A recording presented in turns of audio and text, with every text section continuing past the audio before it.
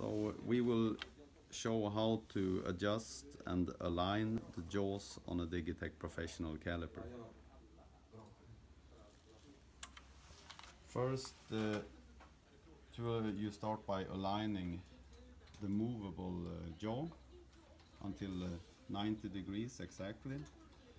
Very important is to unlock the safety lock when adjusting.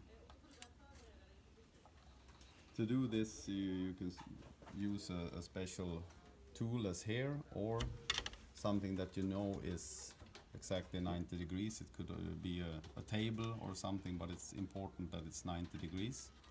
And now you can see the jaw is 90 degrees. Then you press the caliper together a couple of times, and this is just to make sure that it is in the correct position before starting the next step.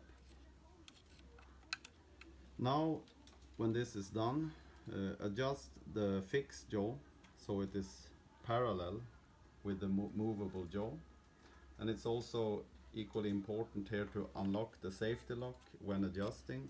If you don't unlock this safety lock as we're doing here, you risk to seriously damage the caliper, since you could destroy something in the caliper if you don't do that. So it will get stuck, so you can't use it afterwards. So it's very important that you unlock the safety lock.